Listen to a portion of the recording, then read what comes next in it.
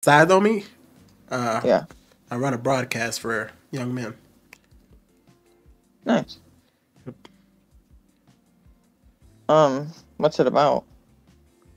Marriage, style, fashion, fragrances. Have you ever been married? I am married. Oh, you're married right now. Yep. That's cool. Have you ever been married? No, but I'm with a man who was married and just got finalized and just finalized his divorce. Were you with him before the divorce? Before it was finalized, yeah. Girl, what are you doing? Loving. Oh, when do you plan on marrying this man then? Whenever he asks me. How long y'all been together? Uh,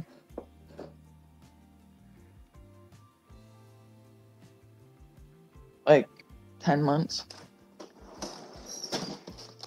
And his divorce just finalized? Like how long ago? Like this week.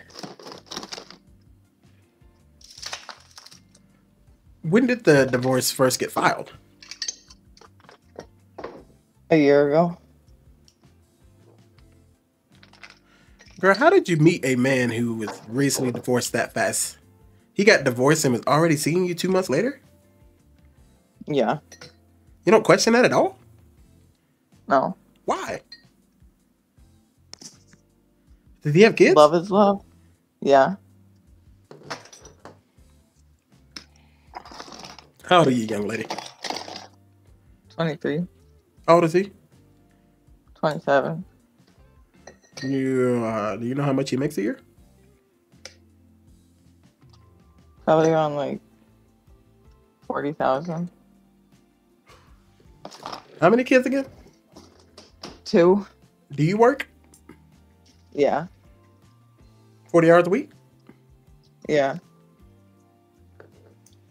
Minimum wage or higher? Higher. Did it require a college degree? No.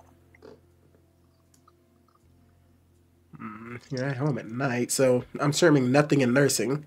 Is it a day job? I'm a caregiver for mentally disabled. Yeah. Young lady, young lady. How long was your relationship before this male? 2 years. Why didn't y'all get married? T, stop. Hold on. Just a second. I'm going. T, stop. You got your dog going.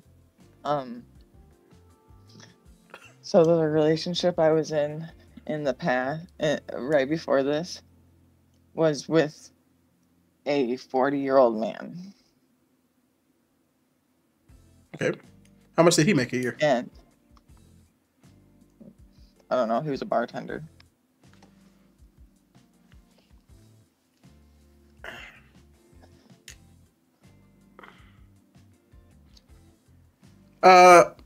You say you want to have this conversation, so you're here. Yeah, I am here. I talk about marriage and relationships. That's a lot of my broadcasts. Maybe that's why we're here together. Man, getting with a man before he was divorced shows me that he may have already had some things going on in his life. Like, so what even made y'all meet? His mom was my manager. I knew his mom for 2 years before I ever met him. And he said, I'm getting a divorce. And 2 months later, how did y'all come across each other?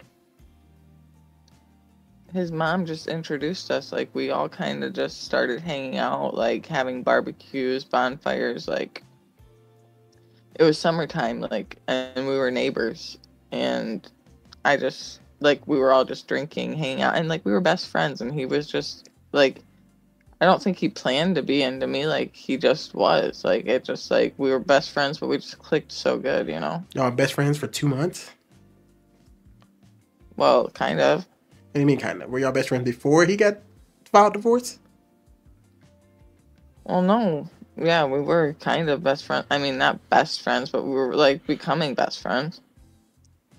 Mm-hmm. So he already started.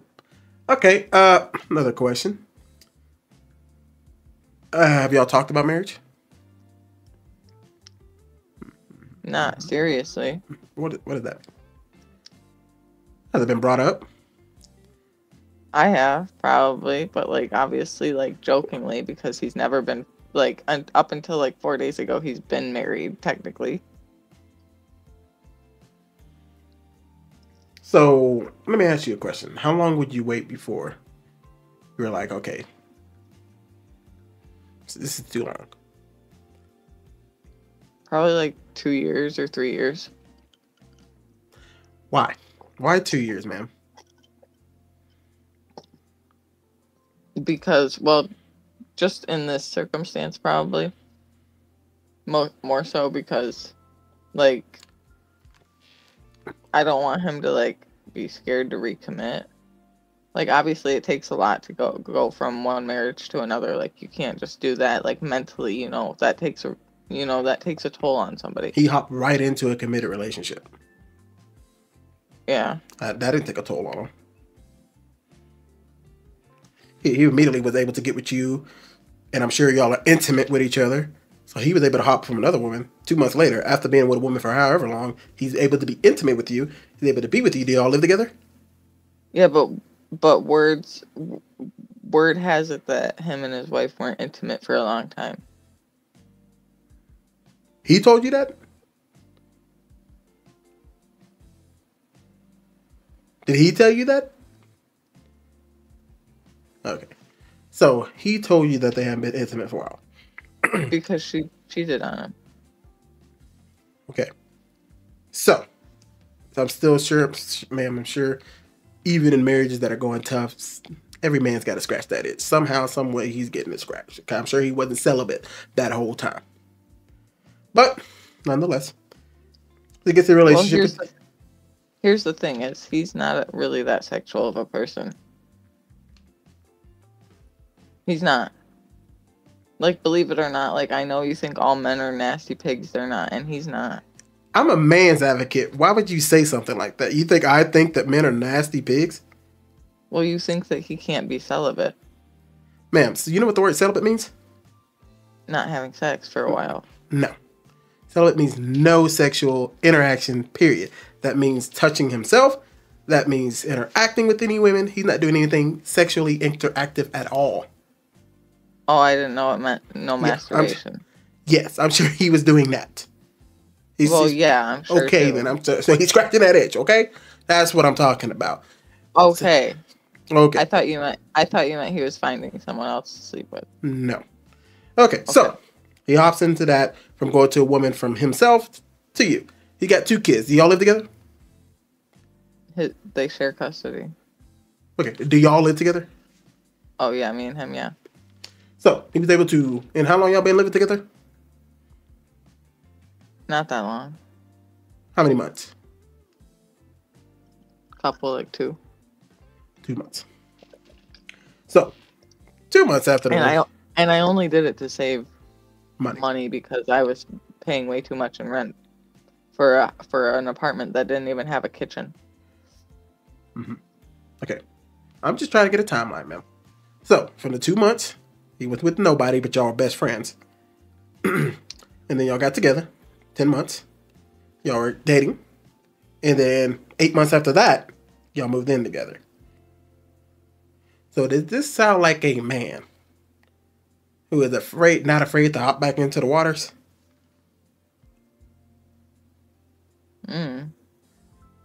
You're afraid to have the conversation with this man because you're afraid he's going to say, I'm not ready to commit? Yeah. So, may I ask, how long do you expect to wait to have that conversation? Well, he says he doesn't ever want to get married again. Then why are you with him? You said you wanted to be married, and you got with a man who does not want to be married? Man, that ends in disaster. Well, I don't have to be married to be committed to one person. Man, but you said you wanted to be married. Well, marriage can be in the heart. It doesn't have to be on paper. If that's the case, then he could easily just say, I would get married again because it's in my heart. But he ain't walking down to no room, right? He ain't taking no last names. You're not part of his family. You're just a woman in his life. You're a girlfriend. Whatever. See, ma'am, and I'm not trying to say this to you as this is personal, okay? Just talking to you, the audience. This notion that marriage is just simple and it's just a piece of paper, it's in our hearts. If that was true, ma'am, then he wouldn't say what he said. But he knows marriage is much more than just in your heart, right? Because if he's so against it, then that means he doesn't even want it to be in his heart, right? So he don't want to be married even in his heart, right? I guess, but maybe he didn't take it like that. So y'all talked and he said, well, we could be married in our hearts. No, no, nothing like that. All I've ever done is like jokingly brought it up, like, oh, when are we going to get married? And then laughed it off and no response. Like, it's never been like an actual conversation where I can be like, oh, we can be married, but we don't have to go down to the courthouse. Oh, we can get married. There's never actually been a fucking conversation. Yes, ma'am. But see, you're making my point. If a man was even jokingly to say that, you were joking, when we get married, a man be like, oh, well, maybe this time, maybe that time. Or he would even say what you say, be like, well, we don't have to go down to the courthouse to get married. He would have even, because men are logical, he would have said that to you. He wouldn't have laughed it off. He would have been like, well, I mean, we don't have to go down to the courthouse. But he didn't say that. He probably laughed, you giggled, conversation was over. That was the end of the conversation, right? Y'all didn't go no further past a couple laughs. So, you say marriage is in your heart, but he doesn't believe that. Right. So what do you mean? You want to be married, but you can't be married in your heart if he doesn't want to be married in his heart. That doesn't make any sense, right? So, madam, why are you doing this to yourself? Are you feeling like you can't find someone else? Or you feel like this is the end of the road? Or are you lying to yourself by saying, and I'm just asking, you lying to yourself by saying, we do it in my heart because you know he will never marry you? I really don't know. That's fair. Well, ma'am. All I know is that I love him and that if he asked me to marry him, I'd say yes. Well, he ain't going to do that. He just flat out just told you he never wants to get married. So most men, they make up their mind. There ain't going to be nothing you could do, nothing you could say that's going to make him change his mind. He's already got 2 kids. And if he did think about marrying you, it'd probably be after they were older because he shares custody with the wife. So he probably does not want to have a stepmother. And he don't want his kids to have a stepmother, right? Well, they're already in my life. Right, they're in your life. But they're sharing custody. It's a difference to be a stepmother, meaning you're married to the father. You're not. You'll just be a girlfriend that he dates. That's all you'll be to those children. You know that, right? You'll never be their stepmother. You'll be, oh, that's my father's girlfriend. Mm-hmm. Obviously, I'm just speaking from this. I worked in these fields for a long time. I know how the kids go about this. Unless y'all are married, you're just going to be that to them. Right? So, ma'am, what makes you feel like even if we are, I think I'm nothing still. All right. Ma'am, what makes you think that he's going to stay with you? He says he will. And that's it? Well, he shows he wants to. He takes care of me. You've been together 10 months? Yeah. Living together 2? So how does this end? So let's say 10 years down the road, you're going to be perfectly fine. Should he not marry you, ma'am? And I'm just going to be flat out honest with you. And if I was talking to him, I'd tell him to his face, because I tell men this all the time. If he says he's not going to marry you, ma'am, there's a very small chance he's going to be in a long-term relationship with you. Meaning, there's no way it's going to get more than likely past 5 years. So what do I do? Break up with him now? If you want to be married, yes. You say you want to be married in your heart. I know you think it's just a piece of paper, but it sounds like it means something to you. Are you afraid to be alone? I mean, what's the problem here? I think so. Nobody wants to be alone. I'm already lonely. Ma'am, you're 23? Yeah. You got some time to go find a man who wants to be married. There are plenty of men. And I'm assuming you said he makes $40,000, so you're not looking for a man who's making 6 figures. You're looking for the average making money man. Technically, because he has two kids, he'd be making just a little bit below average because he has a household. But nonetheless, that shows me you can go find somebody else who's not making that much money and be perfectly content. Money isn't the key to happiness. My point is that you should be able to find another man because you're not looking for the top 10%. So it's not like it's scarce out there for you. You're an attractive woman. I believe you can get out there and go find a suitable man that wants to get married because, man, this only is going to end bad for you. It's not hitting you yet, but that resentment is going to build up. And I know you say love is love. Ma'am, love is not what keeps relationships together. Duty and commitment How keeps long people together. were you and your wife together before you got married? We were together only 6 months. Before you got married? Yeah. But we knew pretty early on. How long have you been married? 4 years. Really? Yeah. We got early because I was already marriage minded, right? When we got together, we already knew that's where it was heading. So those 6 months was just seeing, hey, what do you believe? Oh, this is what I believe. Let's do this. Let's do that. 6 months, I already knew, made up in my mind. Most men do. Most men know within 6 months that they want to marry you. Just like that. Yeah. And it's already been 10 months for you, so you already know that time's pretty much gone. Don't make me cry, dude. I'm not here to make you cry, ma'am. I'm here to make your life better. Okay? You're 23. You want to be married. And you know what's sad? What ends up happening is you get this far ahead, and the next thing you know, it's been 5 years. You're 28 years old now, and then he leaves. And guess what? Your time starts ticking. And what are you going to do? Now you're 28 years old. Now your pond has gotten smaller for men because the men you might want are getting married off. Because like I told you, marriage-minded men, they get married. So now you're going to have to look for a guy either who wants to get married at that age, or you're going to start looking for a man who makes more money. And then if it ever clicks in your head that you want a man who's making more money, oh, your option's about to get real slim. Because now you're 28, and most men aren't going to date women who are 28, 29 who have means. Because they want to build a family. And now you got no kids, you're 28, and nothing's going on. And my eggs are dying. Yes, once you get to, you got till 35 before high-risk pregnancy, so you got a while, but you're wasting time right now with a man who probably doesn't want to have kids, right? Does he want to have kids with you? I don't know. I think. I asked him. Are y'all using contraceptives? Y'all aren't? Okay, so he's perfectly fine if you get pregnant. He's going to move on life with you. And he's not going to marry you, so you're going to have a child out of wedlock? Sometimes maybe people just talk out of their ass. Maybe he didn't mean it. I mean, he's not using contraceptives, so now there's a chance.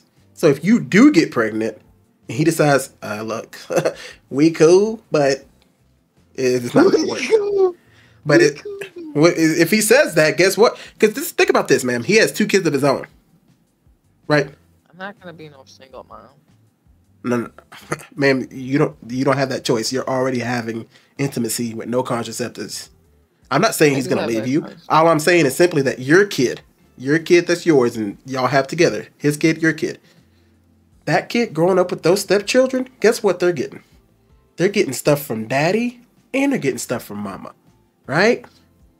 And they're getting stuff from you because you work, right? So they're getting stuff from daddy, they're getting stuff from you, and they're getting stuff from their mother. Your kid is only getting stuff from you and his father, which is the guy you're with now.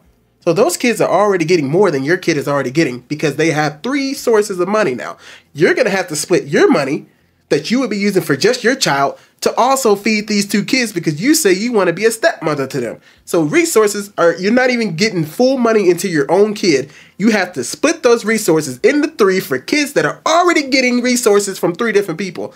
That's what I'm talking about. Your kid is going to be like, what the fuck? Well, like, my mommy don't even have that much money for me. I get a Happy Meal, but they get Happy Meals, and then they go to their mama's house and get Happy Meals. Damn! They get Christmas gifts all over the place, but your kid gets half. Half all that. I need a bong rip about it.